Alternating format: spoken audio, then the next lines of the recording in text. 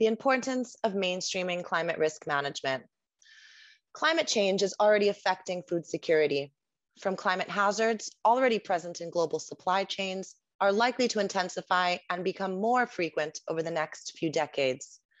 The assessment and management of climate risks requires taking all climate-related threats into account, from rapid onset events such as floods, storms, landslides, to slow onset events such as droughts and heat waves, and the persistent occurrence of events such as soil erosion, degradation of coastal erosion. An important step towards adaptation to climate change is reducing vulnerability and exposure to present climate variability. This requires accounting for persistent risk drivers such as poverty, gender inequality, demographic pressures, unplanned urbanization, and weak governance. Managing climate and disaster risks in conflict and displacement situations becomes particularly important to prevent the exacerbation of vulnerabilities. The climate risk screening process. The risk screening process first determines the hazards at a given project location, including short and long-term weather, climatological and hydrological events that may impact or alter different agricultural systems. Second, it identifies the exposure of the social ecological systems, meaning the physical exposure of livelihoods, ecosystems, assets, and population for forthcoming climate change and climate variability.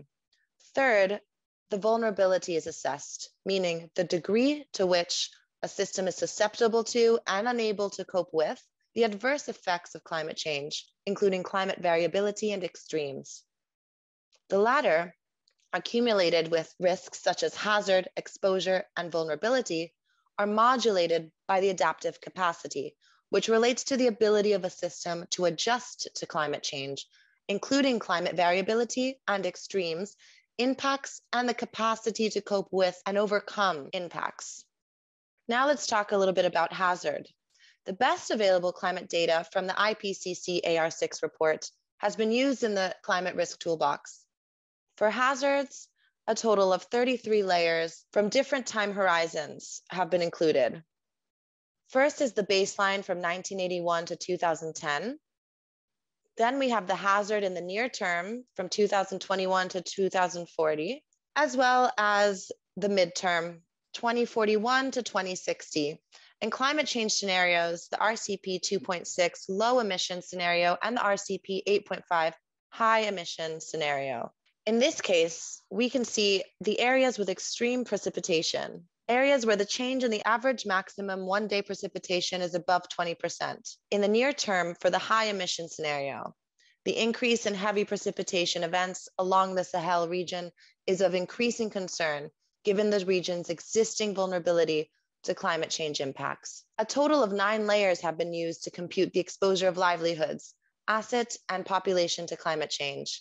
In this case, the crop cover areas where crop cover is above 30% are represented in green colors. Vulnerability. A total of 9 layers makes up the susceptibility of a system to climate change. Social and economic indicators have been used to better understand the spatial vulnerability of climate change.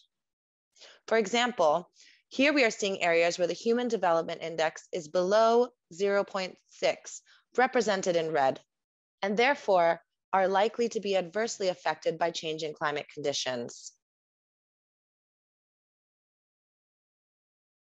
Vulnerability. Accounting for the gendered dimensions of vulnerability is crucial to develop gender-responsive programs and projects. Women generally have lower access and control over resources and services and fewer opportunities than men. In this gender inequalities layer, the areas in red represent where women's vulnerability is likely to worsen with future climate impacts. Adaptive capacity. A total of 8 layers have been used to help identify the adaptive capacity and resilience of different socioeconomic groups to changing climate conditions using FAO datasets.